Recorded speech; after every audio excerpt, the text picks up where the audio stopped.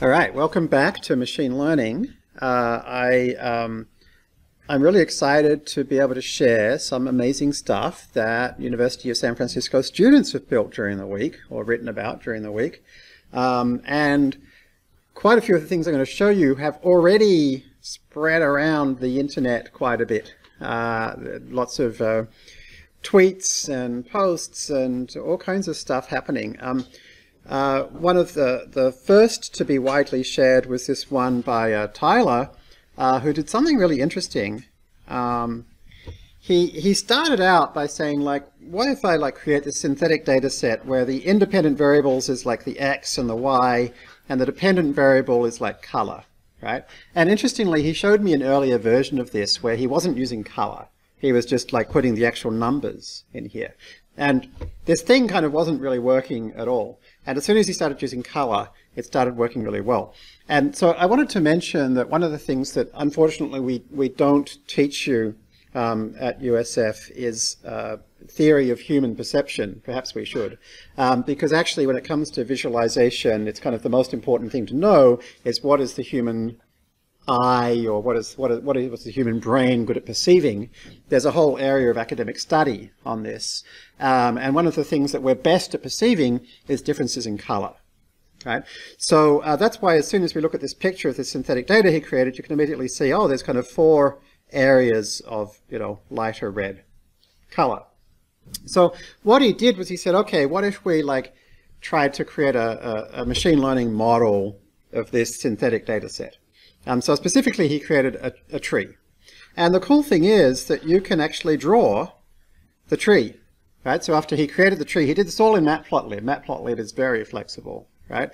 He actually drew the tree boundaries. So that's already a pretty neat trick, is to be actually able to draw the tree. But then he did something even cleverer, which is he said, okay, so what predictions does the tree make? Well, it's the average of each of these areas, and so to do that we can actually draw the average color, right? Which is actually kind of pretty. Here is the predictions that the tree makes. Now, here's where it gets really interesting, is you can, as you know, randomly generate trees through resampling. And so here are 4 trees generated through resampling. They're all pretty similar, but a little bit different. And so now we can actually visualize bagging. And to visualize bagging, we literally take the average of the 4 pictures, right? That's what bagging is. And there it is, right? And so here is the fuzzy decision boundaries of a random forest. And I think this is kind of amazing, right? Because it's like I wish I had this actually when I started teaching you all random forests, because I could have skipped a couple of classes. It's just okay, that's what we do. We create the decision boundaries, we average each area, and then we do it a few times and average all of them. Okay, so that's what a random forest does. And I think this is just such a great example of making the complex easy through pictures. So congrats to Tyler for that. It actually turns out that he has actually reinvented something that somebody else has already done. A guy called Christian Innie, who went on to be one of the world's foremost machine learning researchers, actually included almost exactly this technique in a book he wrote about decision forests. So it's actually kind of cool that Tyler ended up reinventing something that one of the world's foremost authorities on decision forests actually has created. So I thought that was neat. And it's nice because when we posted this on Twitter, it got a lot of attention, and finally somebody was able to say oh, you know what, this actually already exists. So Tyler's gone away and started reading that book. Something else which is super cool is Jason Carpenter created a whole new library called Parfit. And Parfit is a parallelized fitting of multiple models for the purpose of selecting hyperparameters. And there's a lot I really like about this. He's shown a clear example of how to use it, right? And the API looks very similar to other grid search based approaches, but it uses the validation techniques that Rachel wrote about and that we learned about a couple of weeks ago of using a good validation set. And you know what he's done here is in his blog post that introduces it. You know, he's gone right back and said like, well, what are hyperparameters? Why do we have to train them? And he's kind of explained every step. And then the module itself is like, it's very polished. You know, he's added documentation to it. He's added a nice README to it. And it's kind of interesting when you actually look at the code, you realize, you know, it's very simple, you know, which is, it's definitely not a bad thing. That's a good thing, is to make things simple. But by kind of writing this little bit of code and then packaging it up so nicely, he's made it really easy for other people to use this technique, which is great. And so one of the things I've been really thrilled to see is then Vinay went along and combined two things from our class. One was to take Parfit, and then the other was to take the kind of accelerated SGD approach to classification we learned about in the last lesson, and combine the two to say like, okay, well, let's now use Parfit to help us find the parameters of a SGD logistic regression. So I think that's really a really great idea. Something else which I thought was terrific is Prince actually basically went through and summarized pretty much all the stuff we learned in the random forest interpretation class. And he went even further than that as he described each of the different approaches to random forest interpretation. He described how it's done. So here, for example, is feature importance through variable permutation. A little picture of each one. And then super cool, here is the code to implement it from scratch. So I think this is like really nice post, you know, describing something that not many people understand and showing, you know, exactly how it works, both with pictures and with code that implements it from scratch. So I think that's really, really great. One of the things I really like here is that for like the tree interpreter part, he actually showed how you can take the tree interpreter output and feed it into the new waterfall chart package that Chris, our USF student, built to show how you can actually visualize the contributions of the tree interpreter in a waterfall chart. So again, kind of a nice combination of multiple pieces of technology we've both learnt about and built as a group. I also really thought this kernel, there's been a few interesting kernels shared, and I'll share some more next week. Devesh wrote this really nice kernel showing there's this quite challenging Kaggle competition on detecting icebergs versus ships. And it's a kind of a weird two-channel satellite data, which is very hard to visualize. And he actually went through and basically described kind of the formulas for how these like radar scattering things actually work, and then actually managed to come up with a code that allowed him to recreate, you know, the actual 3D icebergs or ships. And I have not seen that done before. Like you know, it's quite challenging to know how to visualize this data. And then he went on to show how to build a neural net to try to interpret this. So that was pretty fantastic as well. So yeah, congratulations for all of you. I know for a lot of you, you know, you're posting stuff out there to the rest of the world for the first time, you know, and it's kind of intimidating.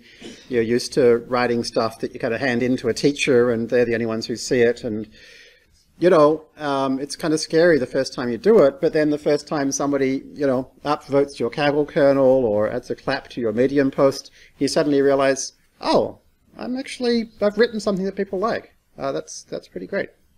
So if you haven't tried yourself yet, I again invite you to try writing something. And if you're not sure, you could write a summary of a lesson. You could write a summary of, like, if there's something you found hard, like maybe you found it hard to fire up a GPU-based AWS instance, you eventually figured it out, you could write down, just describe how you solved that problem. Or if one of your classmates didn't understand something and you explained it to them, then you could like write down something saying like, oh, there's this concept that some people have trouble understanding, here's a good way I think of explaining it. There's all kinds of stuff you could do. Okay, so let's go back to SGD. And so we're going back through this notebook which Rachel put together, basically taking us through kind of SGD from scratch for the purpose of digit recognition. And actually quite a lot of the stuff we look at today is going to be closely following part of the computational linear algebra course, which you can both find the MOOCs on FastAI or at USF. It'll be an elective next year. Right? So if you find some of this this stuff interesting, and I hope you do, then please consider signing up for the elective or checking out the video online. So we're building neural networks. And we're starting with an assumption that we've downloaded the MNIST data, we've normalized it by subtracting the mean and divided by the standard deviation. Okay, so the data is, it's slightly unusual in that although they represent images, they were downloaded as, each image was a 784 long rank 1 tensor. So it's been flattened out. Okay, and so for the purpose of drawing pictures of it, we had to resize it to 28 by 28. But the actual data we've got is not 28 by 28. It's 784 long, flattened out. Okay. The basic steps we're going to take here is to start out with training the world's simplest neural network. It's basically a logistic regression, right? So no hidden layers. And we're going to train it using a library, FastAI. And we're going to build the network using a library, PyTorch, right? And then we're going to gradually get rid of all the libraries, right? So first of all, we'll get rid of the NN neural net library in PyTorch and write that ourselves. Then we'll get rid of the FastAI fit function and write that ourselves. And then we'll get rid of the PyTorch optimizer and write that ourselves. And so by the end of this notebook, we'll have written all the pieces ourselves. The only thing that we'll end up relying on is the two key things that PyTorch gives us, which is A, the ability to write Python code and have it run on the GPU, and B, the ability to write Python code and have it automatically differentiated for us. Okay? So they're the two things we're not going to attempt to write ourselves because it's boring and pointless, but everything else we'll try and write ourselves on top of those two things. Okay? So our starting point is like not doing anything ourselves. It's basically having it all done for us. And so PyTorch has an NN library, which is where the neural net stuff lives. You can create a multi-layer neural network by using the sequential function and then passing in a list of the layers that you want. And we asked for a linear layer followed by a softmax layer, and that defines our logistic regression. Okay? The input to our linear layer is 28 by 28, as we just discussed. The output is 10, because we want a probability for each of the numbers 0 through 9, for each of our images. Okay? CUDA sticks it on the GPU. And then fits a model. Okay, so we start out with a random set of weights, and then fit uses gradient descent to make it better. We had to tell the fit function what criterion to use. In other words, what counts as better, and we told it to use negative log likelihood. We'll learn about that in the next lesson, what that is exactly. We had to tell it what optimizer to use, and we said please use optim.atom. The details of that we won't cover in this course. We're going to use build something simpler called SGD. If you're interested in Atom, we just covered that in the deep learning course. And what metrics do you want to print out? We decided to print out accuracy. Okay, so that was that. And so if we do that,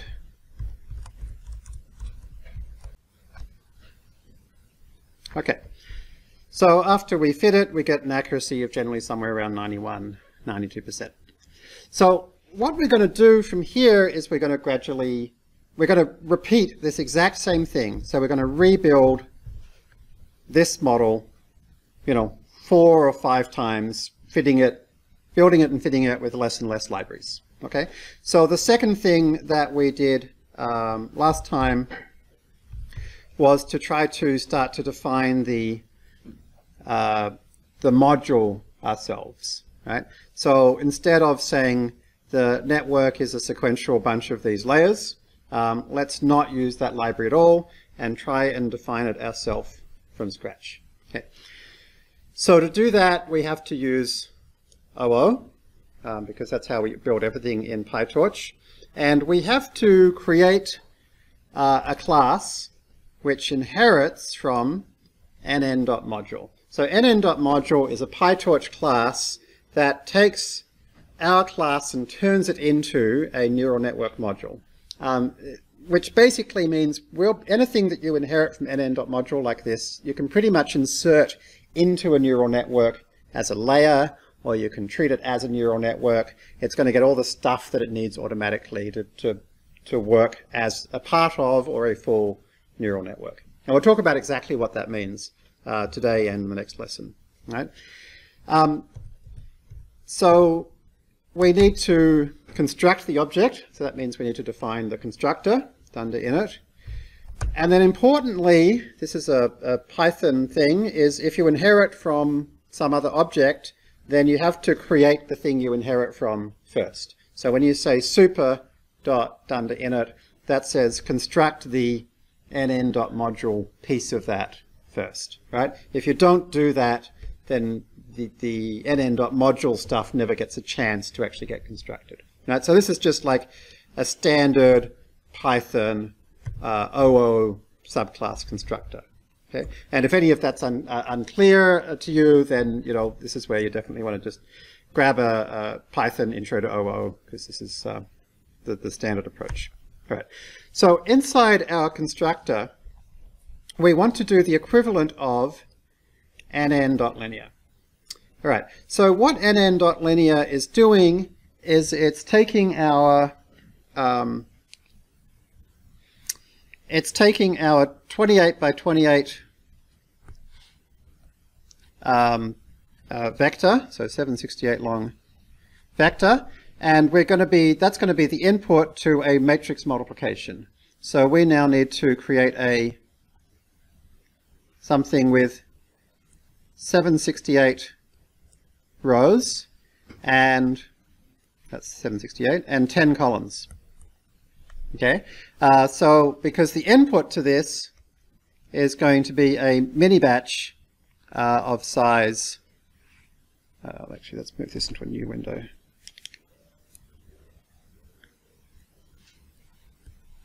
(768) by 10, and the input to this is going to be a mini batch of size 64 by 768. Right? So we're going to do this matrix product. Okay? So when we say in PyTorch nn.linear, it's going to construct this matrix for us. Right? So since we're not using that, we're doing things from scratch, we need to make it ourselves. So to make it ourselves, we can say generate normal random numbers with this dimensionality, which we passed in here, 768 by 10. Okay, so that gives us our randomly initialized matrix. Okay. Then we want to add on to this, we don't just want y equals ax, we want y equals ax plus b.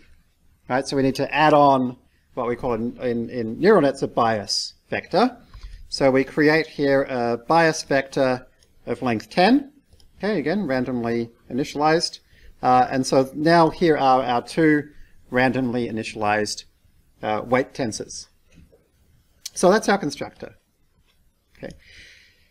Now we need to define forward. Why do we need to define forward? This is a PyTorch specific thing. What's going to happen is this is when you create a module in PyTorch, the object that you get back behaves as if it's a function. You can call it with parentheses, which we'll do that in a moment. And so you need to somehow define what happens when you call it as if it's a function. And the answer is PyTorch calls a method called forward. Okay, that's the PyTorch kind of approach that they picked, right? So when it calls forward, we need to do our actual calculation of the output of this module or layer. Okay, so here is the thing that actually gets calculated in our logistic regression. So basically, we take our input x, which gets passed to forward. That's basically how forward works. It gets passed the mini batch, and we matrix multiply it by the layer 1 weights, which we defined up here. And then we add on the layer 1 bias, which we defined up here. Okay. And actually, nowadays, we can define this a little bit more elegantly using the Python 3 matrix multiplication operator, which is the @ sign. Okay. And when you use that, I think you kind of end up with something that looks closer to what the mathematical notation looked like, and so I find that nicer. Okay. All right, so that's our linear layer in our logistic regression, in our zero hidden layer neural net. So then the next thing we do to that is softmax. Okay, so we get the output of this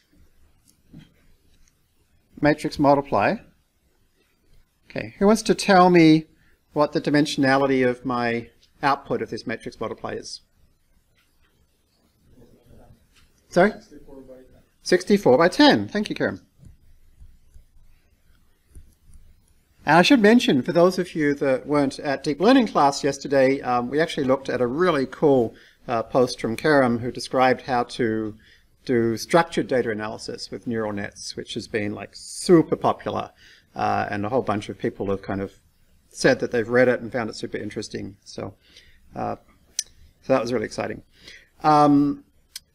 So we get this matrix of outputs, and we put this through a softmax. And why do we put it through a softmax? We put it through a softmax because in the end, we want for every image, we want a probability that's a 0 or a 1 or a 2 or a 3 or 4, right? So we want a bunch of probabilities that add up to 1, and where each of those probabilities is between 0 and 1. So a softmax does exactly that for us. So for example, if we weren't picking out numbers from 0 to 10, but instead we're picking out cat, dog, plane, fish, or building, the output of that matrix multiply for one particular image might look like that. These are just some random numbers. And to turn that into a softmax, I first go e to the power of each of those numbers. I sum up those e to the power ofs, and then I take each of those e to the power ofs and divide it by the sum. And that's softmax. That's the definition of softmax. So because it was e to the power of, it means it's always positive. Because it was divided by the sum, it means that it's always between 0 and 1. And it also means, because it's divided by the sum, that they always add up to 1. So by applying this softmax activation function, so anytime we have a layer of outputs, which we call activations, and then we apply some function, some nonlinear function to that maps one scalar to one scalar, like softmax does. We call that an activation function. Okay? So the softmax activation function takes our outputs and turns it into something which behaves like a probability. Right? We don't, strictly speaking, need it. We could still try and train something where the output directly is the probabilities, right? But by using this function that automatically makes them always behave like probabilities, it means there's less for the network to learn, so it's going to learn better, right? So generally speaking, whenever we design an architecture, we try to design it in a way where it's as easy as possible for it to create something of the form that we want. So that's why we use softmax. Right, so that's the basic steps, right? We have our input, which is a bunch of images, right, which is here. It gets multiplied by a weight matrix. We actually also add on a bias, right, to get a output of the linear function. we put it through a nonlinear activation function, in this case softmax, and that gives us our probabilities. So there that all is. PyTorch also tends to use the log of softmax for reasons that don't particularly need bother us now. It's basically a numerical stability convenience. Okay, so to make this the same as our version up here that uses log softmax, I'm going to use log here as well. Okay, so we can now instantiate this class, that is, create an object of this class. So I have a question back for the probabilities where we were before. So if we were to have a photo with a cat and a dog together, would that change the way that that works? Or does it work in the same basic manner? So that's a great question. So if you had a photo with a cat and a dog together and you wanted it to spit out both cat and dog, this would be a very poor choice. So softmax is specifically the activation function we use for categorical predictions where we only ever want to predict one of those things, right?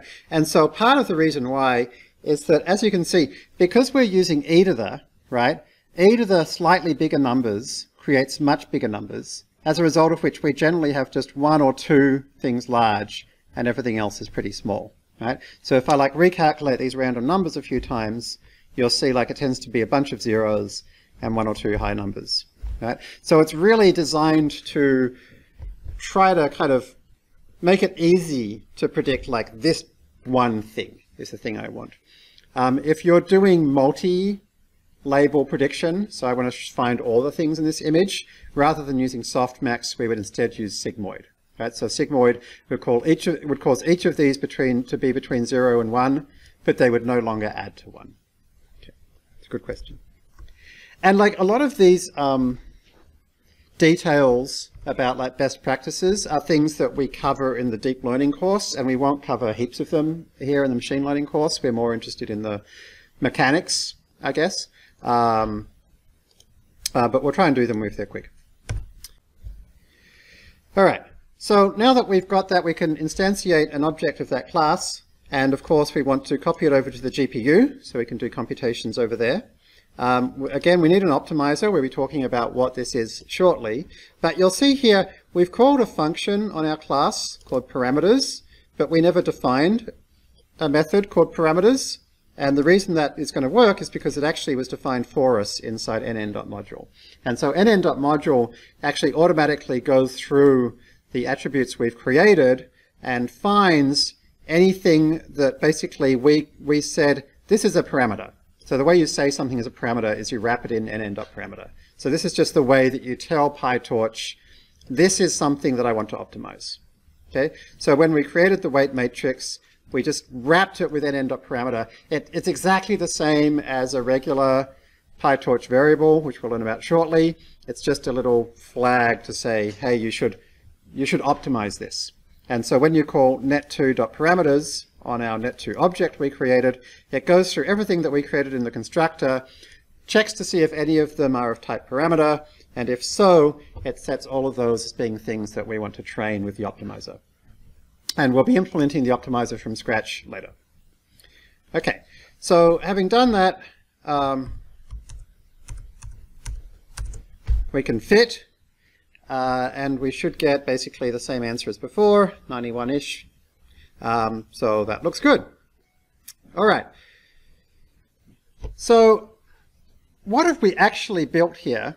Well, what we've actually built, as I said, is something that can behave like a regular function. Right? So I want to show you how we can actually call this as a function. So to be able to call it as a function, we need to be able to pass data to it. To be able to pass data to it, I'm going to need to grab a mini batch of MNIST images.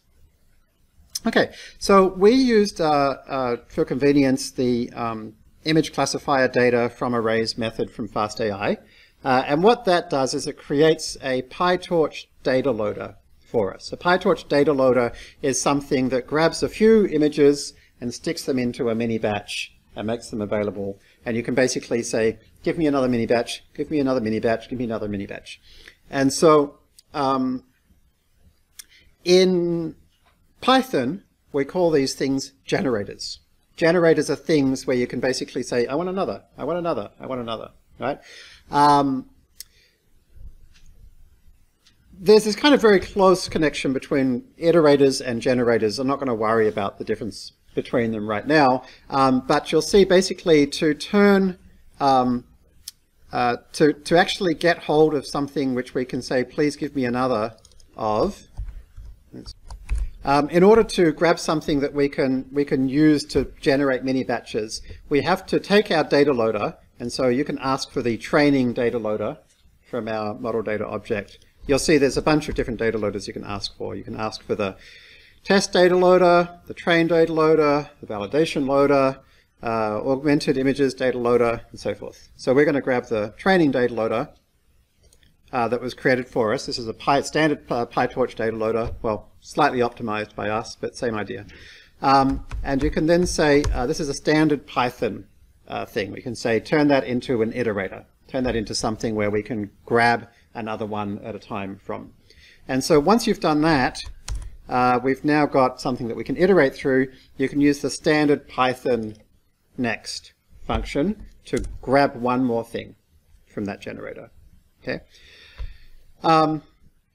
So that's returning the x's from our mini batch and the y's from our mini batch. The other way that you can use generators and iterators in Python is with a for loop. I could also have said like for, you know, x mini batch comma y mini batch in data loader, and then like do something, right? So when you do that, it's actually behind the scenes. It's basically syntactic sugar for calling next lots of times. Okay, so this is all standard Python stuff.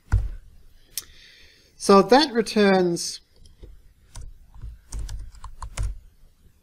a tensor of size 64 by 784, as we would expect, right? The FastAI library we used defaults to a mini batch size of 64. That's why it's that long. These are all of the background 0 pixels, but they're not actually 0. In this case, why aren't they 0? Yeah, they're normalized, exactly, right? So we subtracted the mean divided by the standard deviation, right?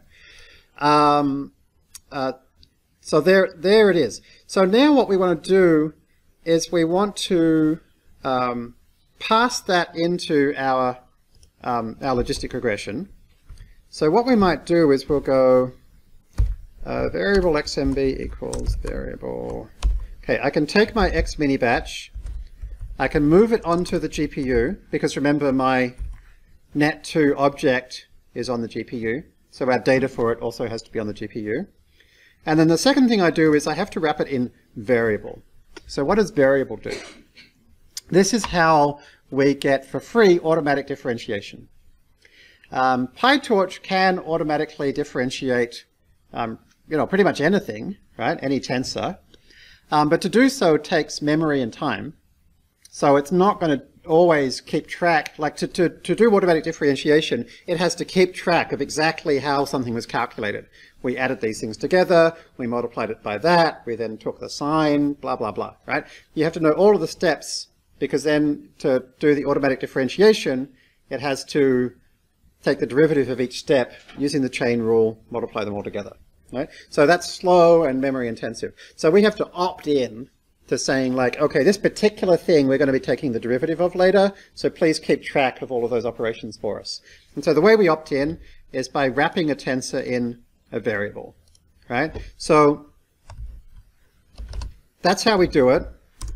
And you'll see that it looks almost exactly like a tensor, but it now says variable containing this tensor, right? So in PyTorch, a variable has exactly identical API to a tensor, or actually more specifically a superset of the API of a tensor. Anything we can do to a tensor, we can do to a variable. But it's going to keep track of exactly what we did, so we can later on take the derivative. Okay, so we can now pass that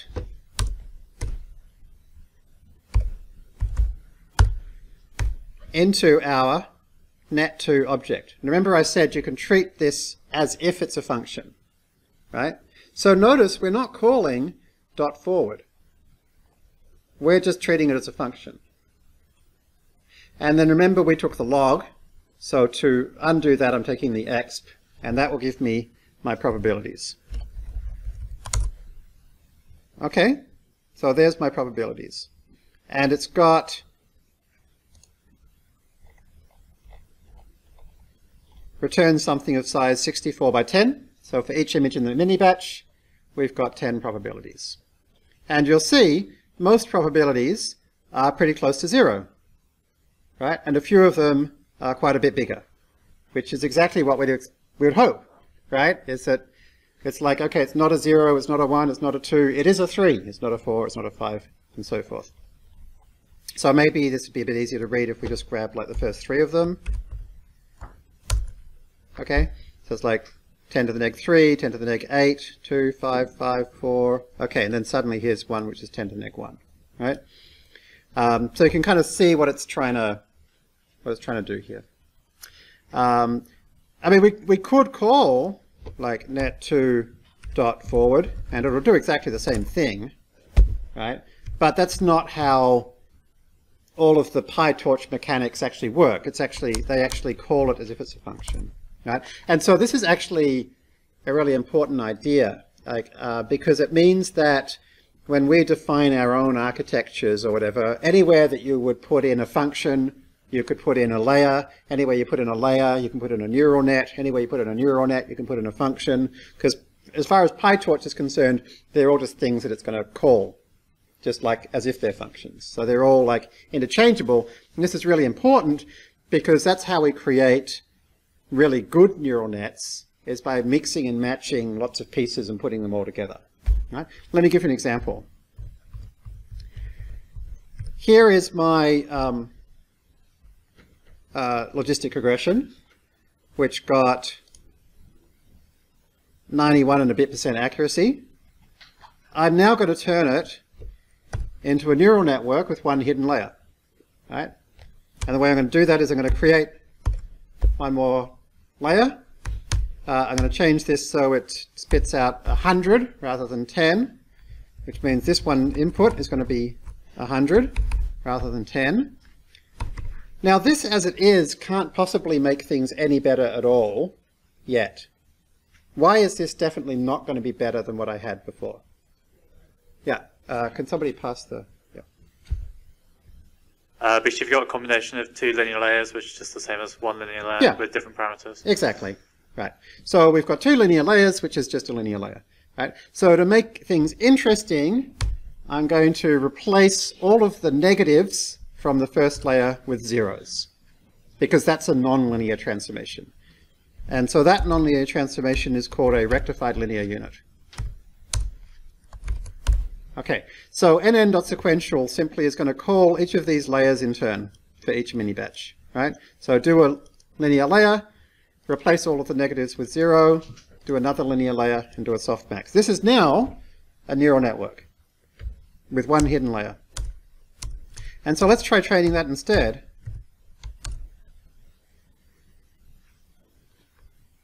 Okay, our accuracy is now gone up to 96%.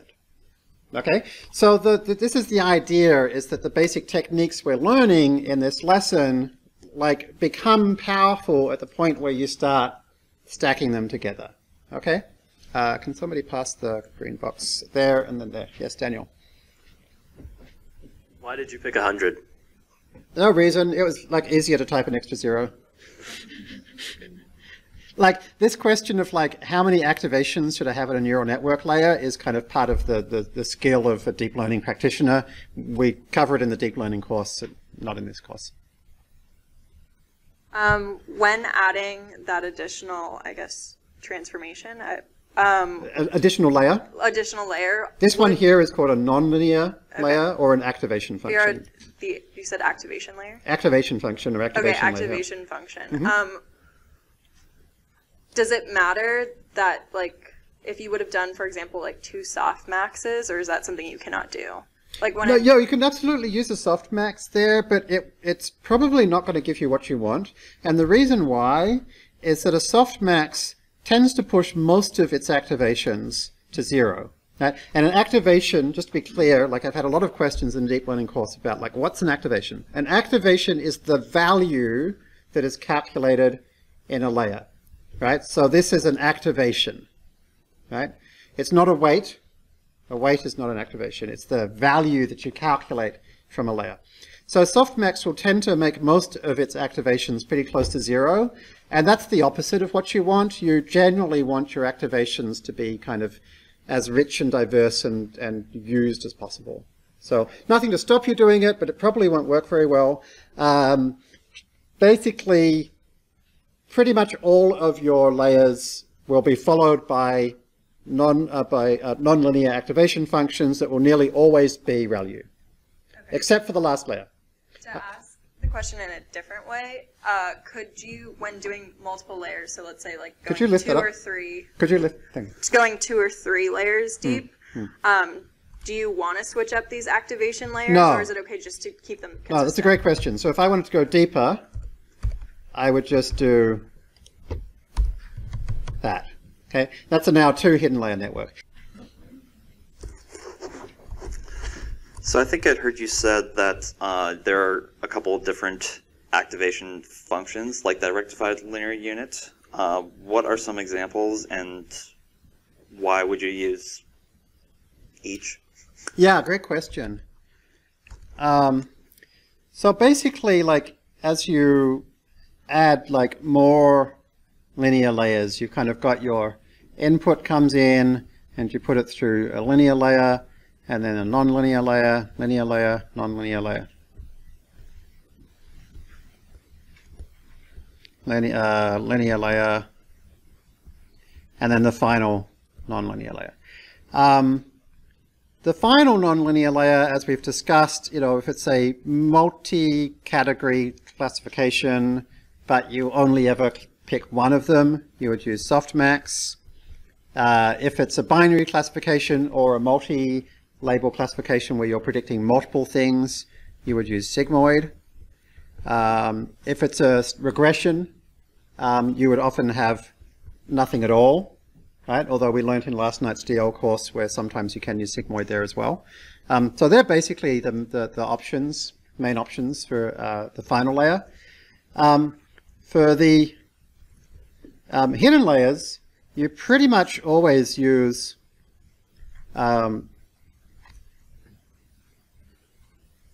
ReLU.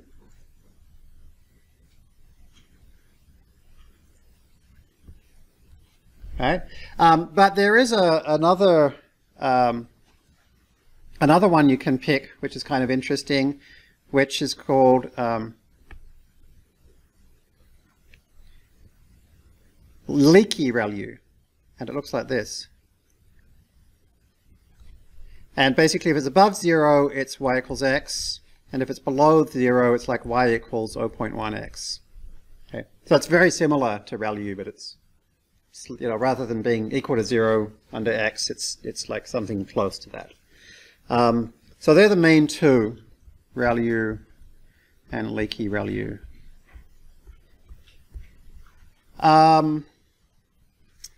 There are various others, but they're kind of like things that just look very close to that. So for example, there's something called ELU, which is quite popular, but like, you know, the details don't matter too much, honestly. Like like ELU is something that looks like this, but it's slightly more curvy in the middle. And it's kind of like, it's not generally something that you so much pick based on the data set. It's more like, over time, we just find better activation functions. So 2 or 3 years ago, everybody used ReLU. You know, a year ago, pretty much everybody used leaky ReLU. Today, I guess probably most people are starting to move towards ELU. But honestly, the choice of activation function doesn't matter terribly much, actually.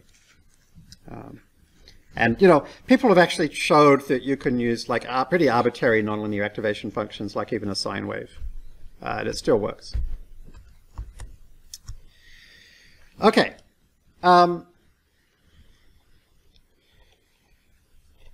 So although what we're going to do today is showing how to create this network with no hidden layers, to turn it into that network which is 96%-ish accurate, it will be trivial, right? And in fact, it's something you should probably try and do during the week, right? Is to create that version.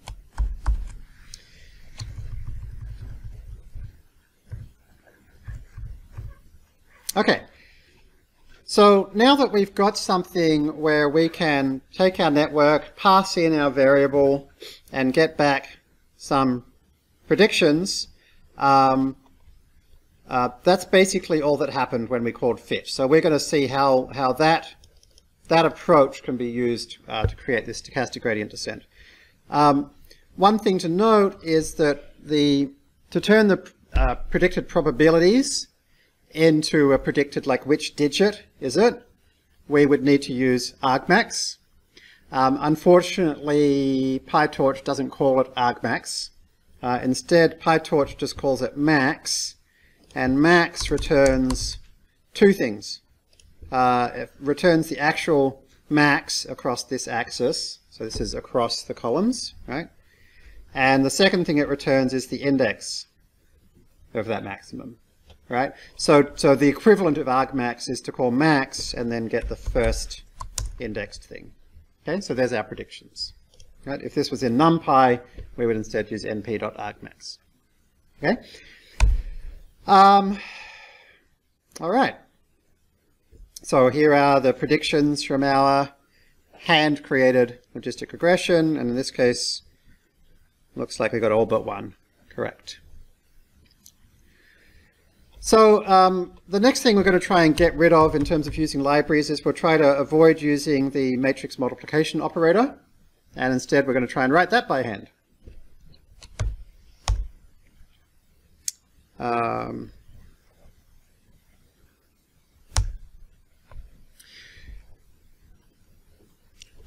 So this next part, we're going to learn about something which kind of seems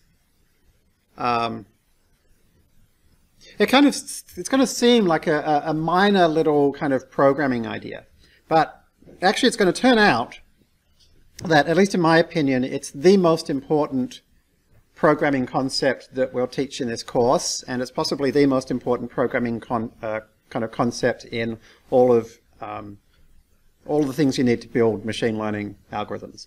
And it's the idea of broadcasting.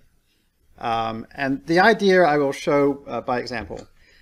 If we create an array of 10, 6, neg 4 and an array of 2, 8, 7, and then add the two together, it adds each of the components of those two arrays in turn. We call that element-wise. So in other words, we didn't have to write a loop, right? Back in the old days, we would have to have looped through each one and added them and then concatenated them together. We don't have to do that today. It happens for us automatically. So in NumPy, we automatically get element-wise operations.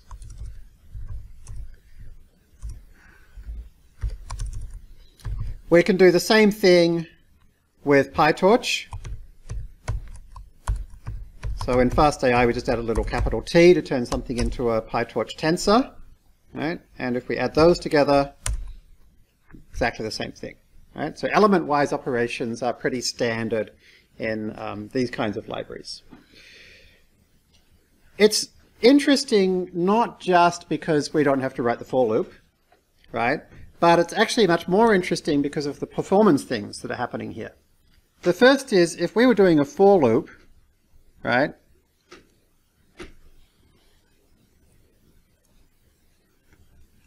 If we were doing a for loop, that would happen in Python, right? Even when you use PyTorch, it still does the for loop in Python. It has no way of like optimizing a for loop. And so a for loop in Python is something like 10,000 times slower than in C. So that's your first problem. I can't remember, it's like 1,000 or 10,000. The second problem then is that you don't just want it to be optimized in C, but you want C to take advantage of the thing that all of your CPUs do, which is something called SIMD, Single Instruction Multiple Data, which is your CPU is capable of taking 8 things at a time, right, in a vector, and adding them up to another vector with 8 things in a single CPU instruction. Right? So if you can take advantage of SIMD, you're immediately 8 times faster. It depends on how big the data type is. It might be 4, might be 8. The other thing that you've got in your computer is you've got multiple processors, multiple cores. So you've probably got, like if this is happening on one side, one core, you've probably got about 4 of those. Okay, so if you're using SIMD, you're 8 times faster. If you can use multiple cores, then you're 32 times faster. And then if you're doing that in C, you might be something like 1,000 times faster, right? And so the nice thing is that when we do that, it's taking advantage of all of these things, okay? Better still, if you do it in PyTorch and your data was created with .CUDA to stick it on the GPU,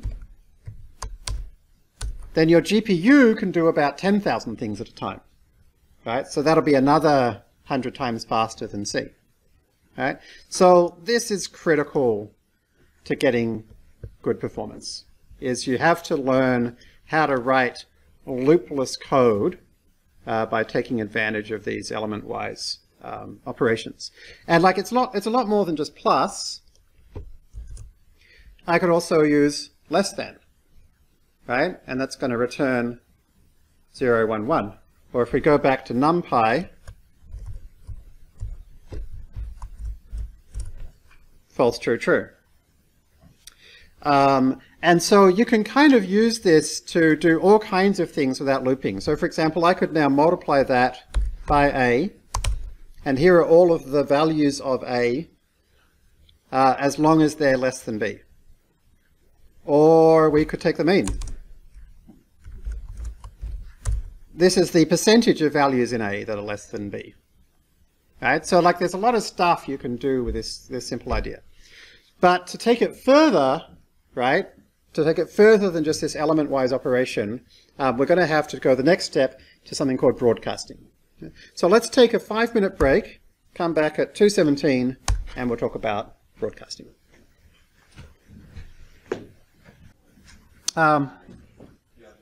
So, broadcasting.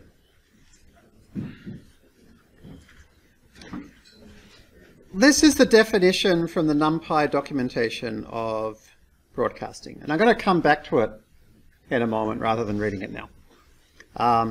But let's start by looking at an example of broadcasting. So A is an array with one dimension, also known as a rank 1 tensor, also known as a vector. Okay. We can say A greater than 0.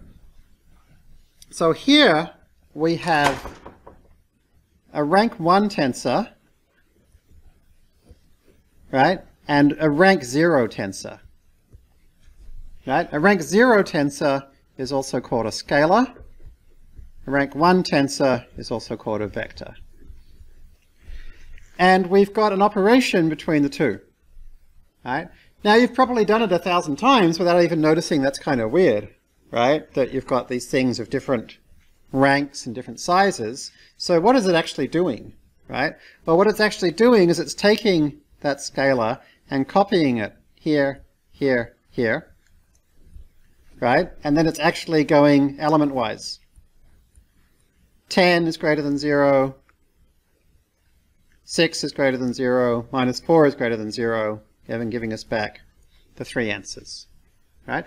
And that's called broadcasting. Broadcasting means copying one or more axes of my tensor to allow it to be the same shape as the other tensor. It doesn't really copy it though. What it actually does is it stores this kind of internal indicator that says pretend that this is a vector of 3 zeros, but it actually just like, rather than kind of going to the next row or going to the next scalar, it goes back to where it came from. If you're interested in learning about this specifically, they set the stride on that axis to be 0. That's a minor advanced concept for those who are curious. So we could do a plus 1, right? It's going to broadcast the scalar 1 to be 1, 1, 1, and then do element-wise addition. We could do the same with a matrix, right? Here's our matrix. 2 times the matrix is going to broadcast 2 to be 2, 2, 2, 2, 2, 2, 2, 2, 2, and then do element-wise multiplication. All right? So that's our kind of most simple version of broadcasting. So here's a slightly more complex version of broadcasting. Here's an array called C, right? So this is a rank 1 tensor. And here's our matrix M from before, our rank 2 tensor. We can add M plus C, right? So what's going on here? 1, 2, 3, 4, 5, 6, 7, 8, 9. That's M, right? And then C, 10, 20, 30. You can see that what it's done is to add that to each row, right? 11, 22, 33, 14, 25, 36. And so we can kind of figure it seems to have done the same kind of idea as broadcasting a scalar. It's like made copies of it.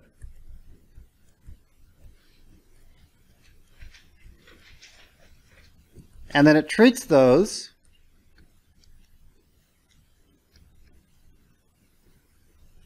as if it's a rank 2 matrix. And now we can do element-wise addition. Does that make sense? Right. Now that's, yes, can you pass that, Devon, over there? Thank you. So, as it's like, by looking at this example, it like copies it down, making new rows. So how would we want to do it if we wanted to get new columns? I'm so glad you asked. So, instead, we would do this. 10, 20, 30. Right? And then copy that. 10, 20, 30. 10, 20, 30. And now treat that as our matrix. So to get NumPy to do that, we need to not pass in a vector, but to pass in a matrix with one column, right? A rank 2 tensor. Right? So basically, it turns out that NumPy is going to think of a rank 1 tensor for these purposes as if it was a rank 2 tensor which represents a row.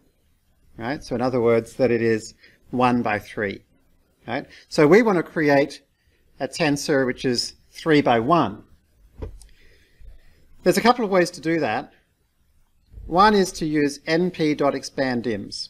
And if you then pass in this argument, it says, please insert a length 1 axis here, please. So in our case, we want to turn it into a 3 by 1.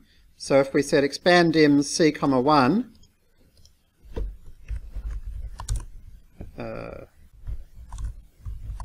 okay, so if we say expandim c, 1, it changes the shape to 3, 1. So if we look at what that looks like a column.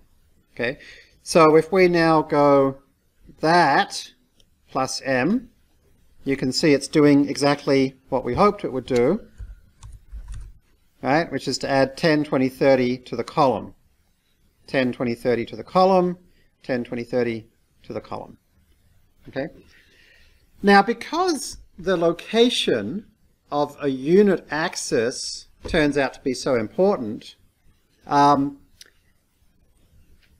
it's really helpful to kind of experiment with creating these extra unit axes and know how to do it easily. And np.expandims isn't, in my opinion, the easiest way to do this. The easiest way is to index into the tensor with a special index none. And what none does is it creates a new axis in that location of length 1. right? So this is going to add a new axis at the start of length 1. This is going to add a new axis at the end of length 1. Or why not do both? Right? So if you think about it, like a tensor which has like 3 things in it could be of any rank you like, right? You can just add unit axes all over the place. And so that way we can kind of decide how we want our broadcasting to work. So there's a pretty convenient thing in NumPy called broadcast2. And what that does is it takes our vector and broadcasts it to that shape and shows us what that would look like, right? So if you're ever like unsure of what's going on in some broadcasting operation, you can say broadcast2. And so for example here we could say, like rather than 3,3, we could say m.shape, right? And see exactly what's going to happen. And so that's what's going to happen before we add it to m, right? So if we said turn it into a column, that's what that looks like. Make sense? Yeah. So that's kind of like the intuitive definition of broadcasting. And so now hopefully we can go back to that NumPy documentation and understand what it means, right? Broadcasting describes how NumPy is going to treat arrays of different shapes when we do some operation, right? The smaller array is broadcast across the larger array. By smaller array, they mean lower rank tensor, basically. Broadcast across the higher rank tensor, so they have compatible shapes. It vectorizes array operations. So vectorizing generally means like using SIMD and stuff like that, so that multiple things happen at the same time. All the looping occurs in C, but it doesn't actually make needless copies of data. It kind of just acts as if it had. Right? So there's our definition. Now in deep learning, you very often deal with tensors of rank 4 or more, and you very often combine them with tensors of rank 1 or 2, and trying to just rely on intuition to do that correctly is nearly impossible. So you really need to know the rules. So here are the rules. Okay, here's m.shape, here's c.shape. So the rule are that we're going to compare the shapes of our two tensors element-wise. We're going to look at one at a time. And we're going to start at the end. Right? So look at the trailing dimensions.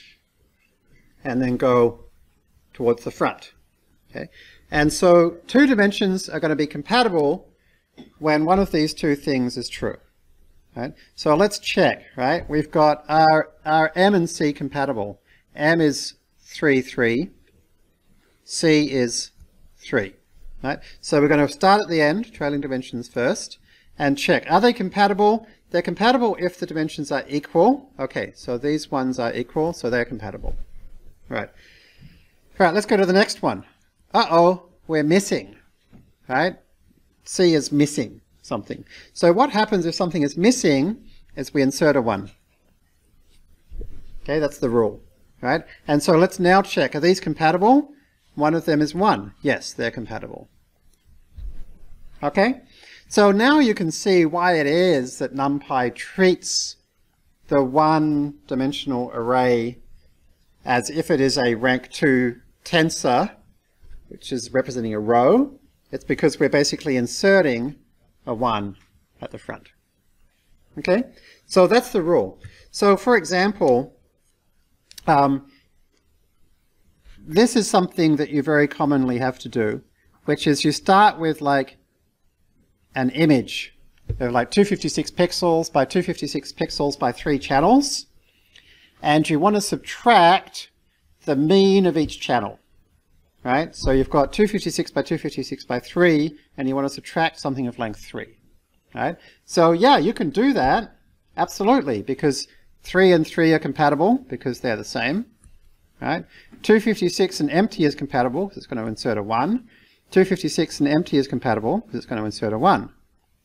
Right? So you're going to end up with, this is going to be broadcast over all of this axis, and then that whole thing will be broadcast over this axis, and so we'll end up with a 256 by 256 by 3 effective tensor here.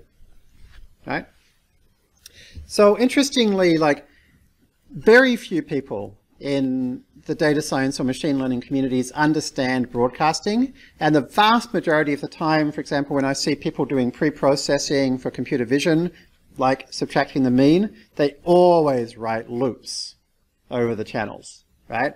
And I kind of think, like, it's like so handy to not have to do that, and it's often so much faster to not have to do that. So if you get good at broadcasting, you'll have this like super useful skill that very, very few people have. And like it's an ancient skill, you know. It goes all the way back to the days of APL. So APL was from the late 50s. Stands for Programming Language. And Kenneth Iverson wrote this paper called Notation as a Tool for Thought, in which he proposed a new math notation. And he proposed that if we use this new math notation, it gives us new tools for thought and allows us to think things we couldn't before. And one of his ideas was broadcasting, not as a computer programming tool, but as a piece of math notation. And so he ended up implementing this notation as a tool for thought as a programming language called APL. And his son has gone on to further develop that into a piece of software called J, which is basically what you get when you put 60 years of very smart people working on this idea. And with this programming language, you can express very complex mathematical ideas, often just with a line of code or two. And so, I mean, it's great that we have J, but it's even greater that these ideas have found their ways into the languages we all use, like in Python, the NumPy and PyTorch libraries. Right? These are not just little kind of niche ideas. These are like fundamental ways to think about math and to do programming. Like, let me give you an example of like this kind of notation as a tool for thought.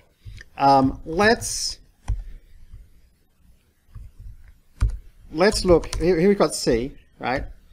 Here we've got C none, right? Notice this is now got 2 square brackets, right? So this is kind of like a one row rank 2 tensor. Here it is as a column. So what is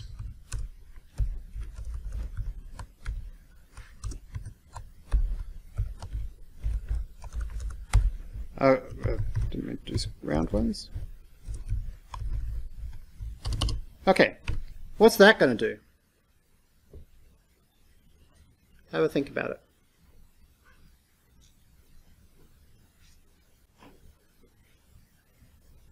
Does anybody want to have a go?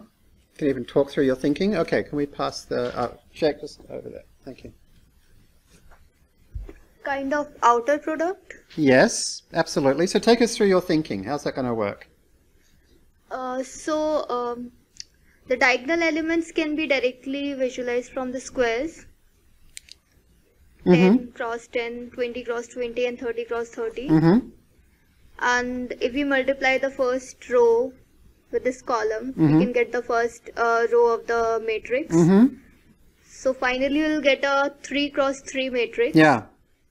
And so to think of this in terms of like those broadcasting rules, we're basically taking this column, right, which is of rank 3, 1, right, and this kind of row, sorry, that's dimension 3, 1, and this row which is of dimension 1, 3, right? And so to make these compatible with our broadcasting rules, right, this one here has to be duplicated 3 times because it needs to match this.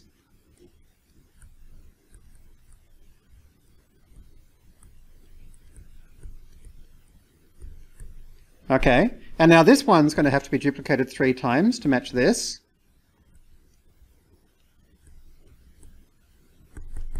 Okay, and so now I've got 2 matrices to do an element-wise product of. And so, as you say, there is our outer product. Right? Now, the interesting thing here is that suddenly, now that this is not a special mathematical case, but just a specific version of the general idea of broadcasting, we can do like an outer plus, or we can do an outer greater than, right? Or whatever, right? So it's suddenly we've kind of got this concept that we can use to build new ideas, and then we can start to experiment with those new ideas. And so, you know, interestingly, NumPy actually uses this sometimes. For example, if you want to create a grid, this is how NumPy does it, right?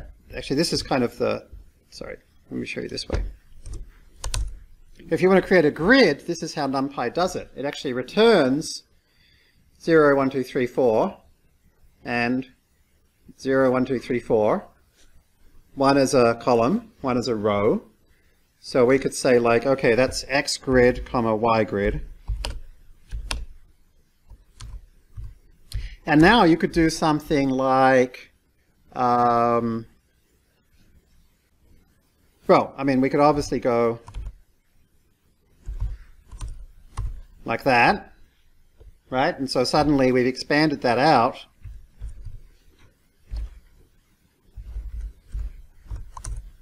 Into a grid, right? And so, yeah, it's kind of interesting how like some of these like simple little concepts kind of get built on and built on and built on. So if you lose something like APL or J, it's this whole environment of layers and layers and layers of this. We don't have such a deep environment in NumPy, but you know, you can certainly see these ideas of like broadcasting coming through in simple things like how do we create a grid in NumPy. So yeah, so that's broadcasting. And so what we can do with this now is use this to implement matrix multiplication ourselves. Okay. Now, why would we want to do that? Well, obviously we don't, right? Matrix multiplication has already been handled perfectly nicely for us by our libraries. But very often you'll find in all kinds of areas in machine learning, and particularly in deep learning, that there'll be particular types of linear function that you want to do that aren't quite done for you, right? So for example, there's like whole areas called like tensor regression and tensor decomposition,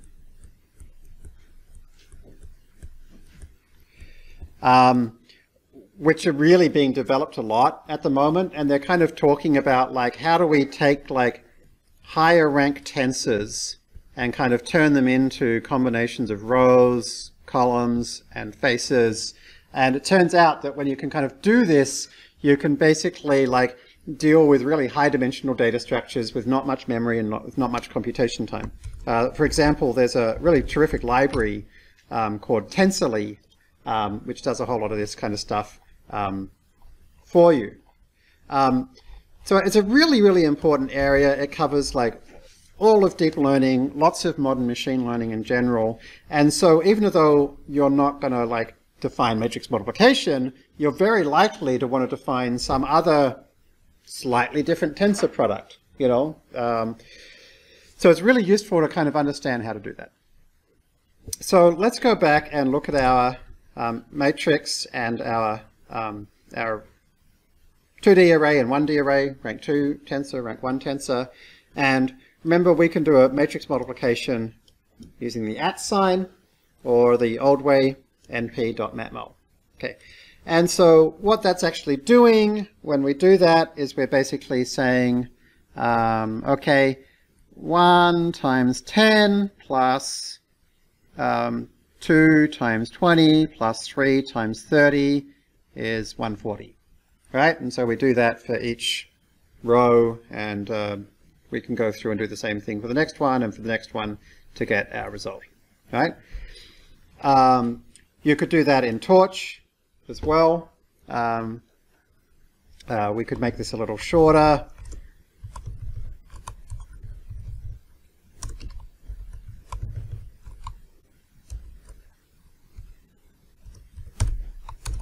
Okay, same thing.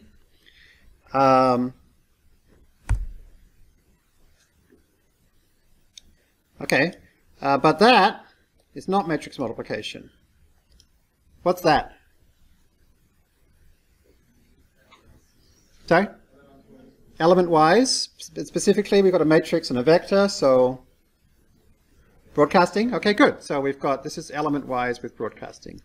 But notice the numbers it's created, 10, 40, 90, are the exact three numbers that I needed to calculate when I did that first piece of my matrix multiplication. So in other words, if we sum this over the columns, which is axis equals 1, we get our matrix vector product. Okay? So we can kind of do this stuff without special help from our library. So now let's expand this out to a matrix-matrix product. So a matrix-matrix product looks like this. This is this great site called matrixmultiplication.xyz, and it shows us this is what happens when we multiply two matrices.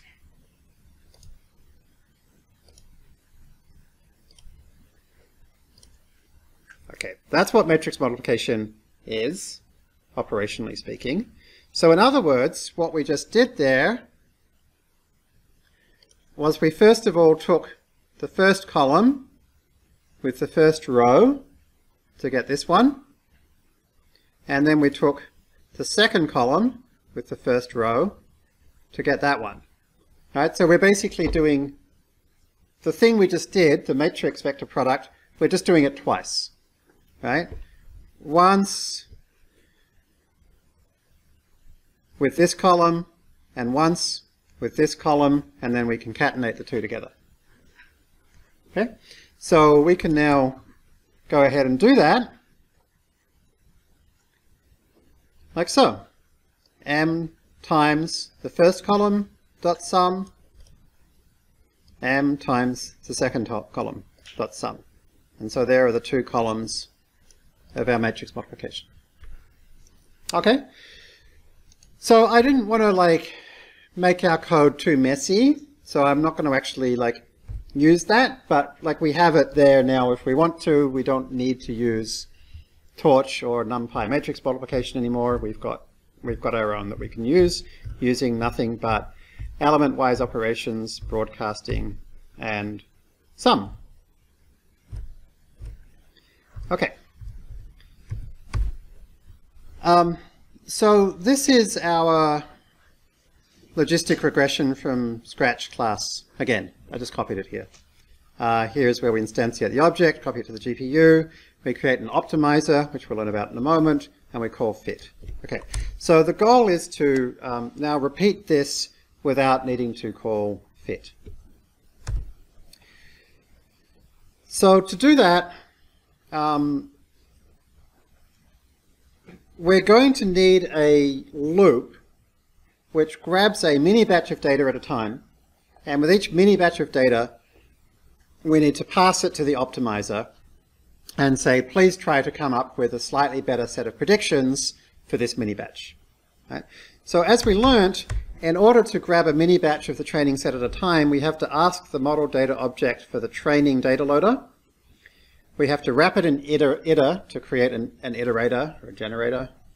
And so that gives us our data loader. Okay, so PyTorch calls this a data loader. We actually wrote our own FastAI data loader, but it's basically the same idea.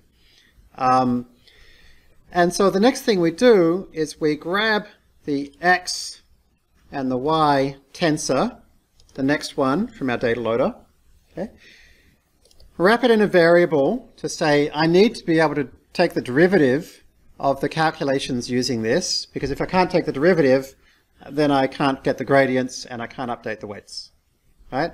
And I need to put it on the GPU because my module is on the GPU. And so we can now take that variable and pass it to the object that we instantiated, our logistic regression. Remember, our module, we can use it as if it's a function, because that's how PyTorch works.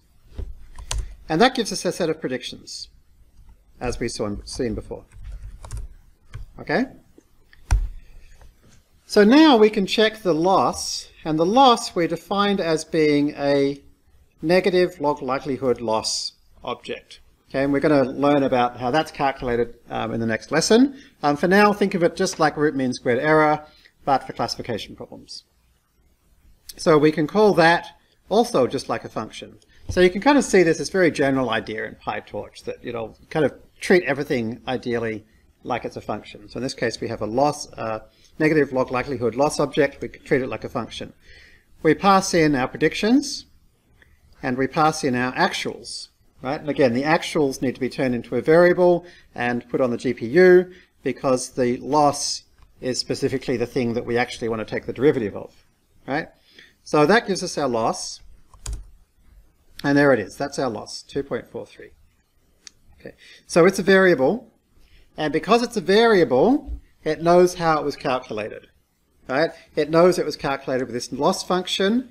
It knows that the predictions were calculated with this network. It knows that this network consisted of these operations. And so we can get the gradient automatically. Right?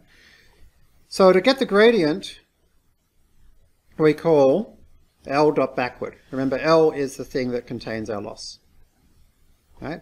So L.backward is something which is added to anything that's a variable you can call .backward, and that says, please calculate the gradients.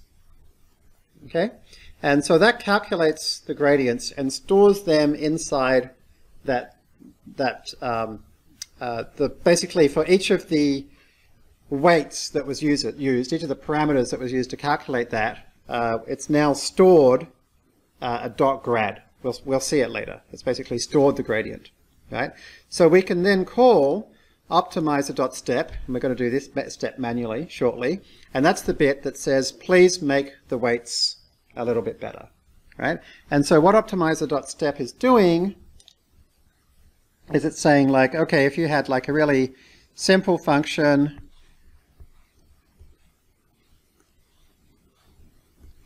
like this, right? Then what the optimizer does is it says, okay, let's pick a random starting point, right? And let's calculate the value of the loss, right? So here's our parameter. Here's our loss, right? Let's take the derivative, right? The derivative tells us which way is down, so it tells us we need to go that direction, okay? And we take a small step. And then we take the derivative again, and we take a small step. Derivative again, take a small step. Derivative again, take a small step, until eventually we're taking such small steps that we stop. Okay, so that's what gradient descent does. Okay, how big a step is a small step? Well, we basically take the derivative here, so let's say derivative there is like 8, right? And we multiply it by a small number, like say 0.01, and that tells us what step size to take. This small number here is called the learning rate, and it's the most important hyperparameter to set. Right? If you pick too small a learning rate, then your steps down are going to be like tiny, and it's going to take you forever. Right? Too big a learning rate, and you'll jump too far. Right? And then you'll jump too far, and you'll diverge rather than converge. Okay? We're not going to talk about how to pick a learning rate in this class, but in the deep learning class we actually show you a specific technique that very reliably picks a very good learning rate.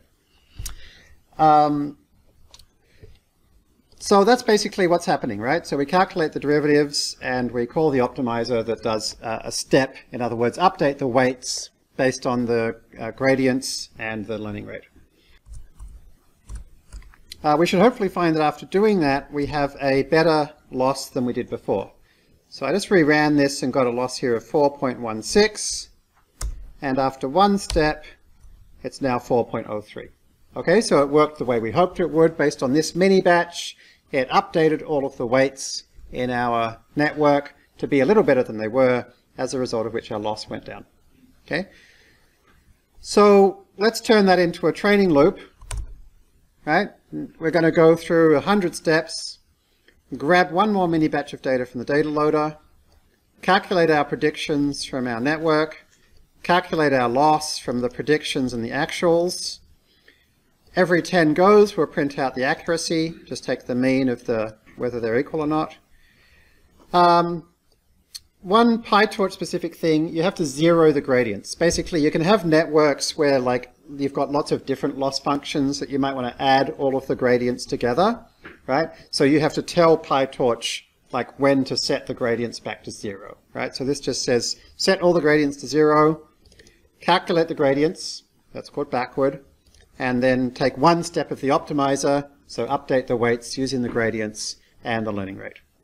And so once we run it, you can see the loss goes down and the accuracy goes up. Okay, so that's the basic approach. And so next lesson we'll see what that does. All right, we'll look at it in detail. We're not going to look inside here. As I say, we're going to basically take the calculation of the derivatives as a given, right? But basically, what's happening there, in any kind of deep network, you have kind of like a function that's like, you know, a linear function, and then you pass the output of that into another function that might be like a ReLU, and you pass the output of that into another function that might be another linear layer, and you pass that into another function that might be another ReLU, and so forth, right? So like these deep networks are just functions of functions of functions, so you could write them mathematically like that. Right? And so all backprop does is it says, let's just simplify this down to the 2 version, is we can say, okay, u equals f of x, right? And so therefore the derivative of g of f of x is we can calculate with the chain rule as being g dash u f dash x. Right? And so you can see we can do the same thing for the functions of the functions of the functions. And so when you apply a function to a function of a function, you can take the derivative just by taking the product of the derivatives of each of those layers. Okay? And in neural networks, we call this backpropagation. Okay? So when you hear backpropagation, it just means use the chain rule to calculate the derivatives. And so when you see a neural network defined like here, right?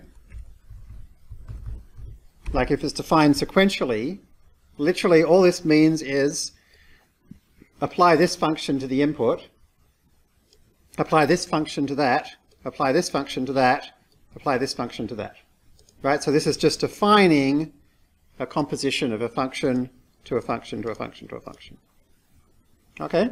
And so yeah, so although we're not going to bother with calculating the gradients ourselves, you can now see why it can do it, right? As long as it has internally, you know, it knows like what's the derivative of to the power of, what's the derivative of sine, what's the derivative of plus, and so forth, then our Python code in here is just combining those things together. So it just needs to know how to compose them together with the chain rule, and away it goes.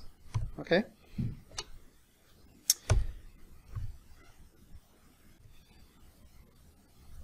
Okay, so I think we can leave it there for now, and yeah, and in the next class we'll go and we'll see how to write our own optimizer, and then we'll have solved MNIST from scratch ourselves. See you then.